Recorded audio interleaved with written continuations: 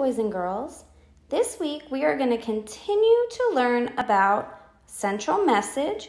So Miss Williams is going to start today off by reading a story called The Blue Coyote from a Native American fable.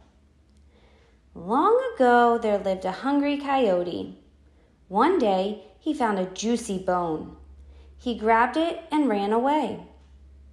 When he jumped over a fence, he landed in a big tub filled with blue ink. Now his fur was bright blue. The coyote went to the forest. The animals had never seen such a strange blue creature. They were scared and ran away.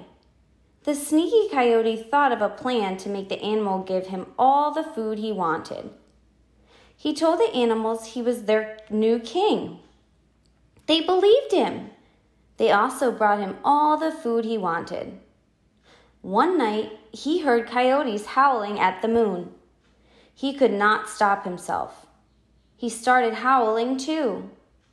When the other animals heard him, they knew he was really just another coyote. They were angry at being tricked. They chased the blue coyote right out of the woods.